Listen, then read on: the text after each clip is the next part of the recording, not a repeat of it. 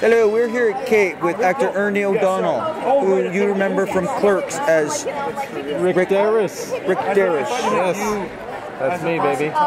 Sweatbox Jim, yo. Pumping it hard in the box with the doc. Yeah, we get to the same gym. Check out these guns. I think I blew up. Okay, yeah. Let me rub that way. There you go.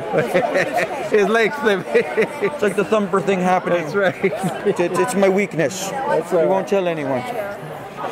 Oh, working on Clerks, it was like at that time low budget, right? I was like, ultra low budget, $27,000. Some change. Yep. Had fun to work on? Oh, Clerks was a blast. For me, it was a quick one-night shoot, but had a lot of fun doing that. Awesome. And then when it came out, you saw it, of course, because you were in it, supporting Kevin. Yep. Did you think that it would ever get this kind of following? I'd honestly say that none of us expected it to get a cult following like it did, but it really tapped into that Generation X kind of fan base, and it took off from there. And I mean, now it's iconic, almost 22 years later, and people still relate to it. It's awesome.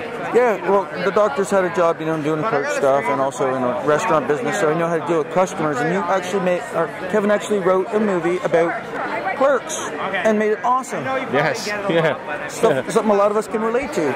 Yeah, the general public can relate to all that nonsense with all the rude customers and people acting a little strange at night in a convenience store.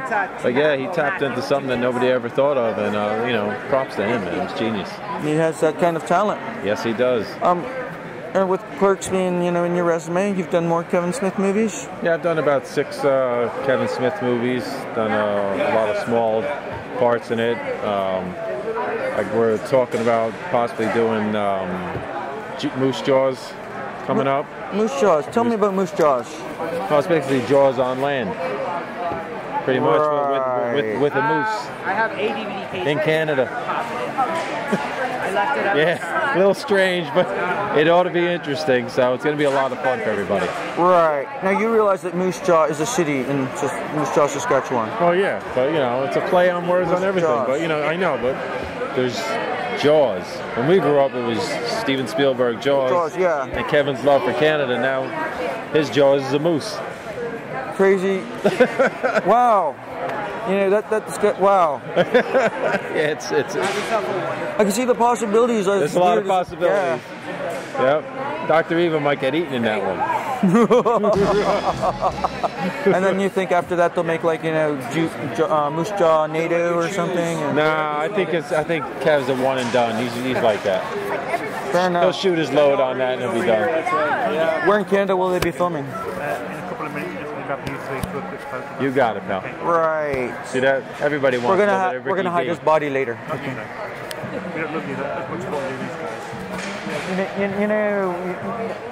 It's up. Really? Go. The doctor's on TV. The doctor. He's working. Everybody wants a piece of the doctor. I know, right? You hurt the doctor's feelings there. It's okay, we'll hide the body later. That's all right. We'll stuff a cat in his ass.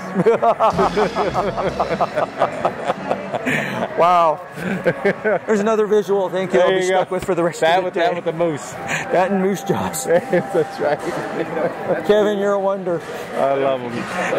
What projects are you working on currently? Currently, I just got done filming a movie called 100 Acres of Hell that I'm helping to produce. 100 Acres of Hell.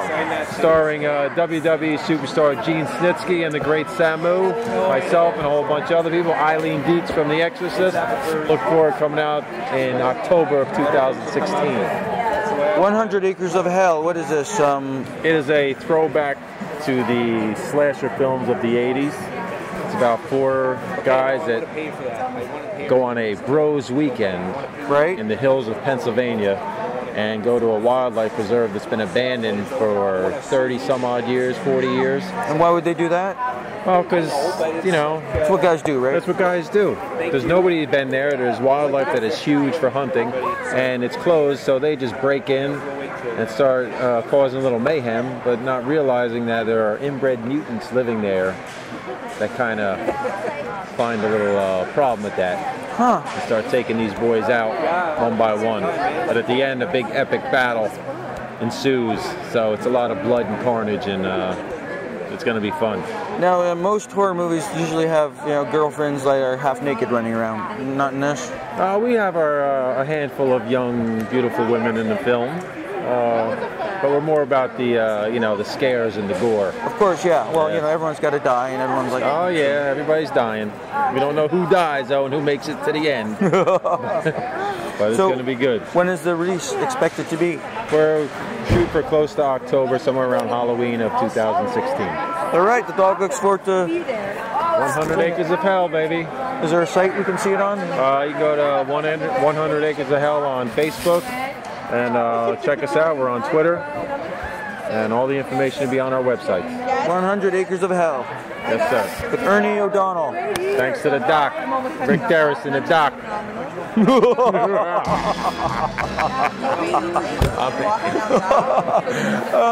right. Yeah, that's enough. Yeah.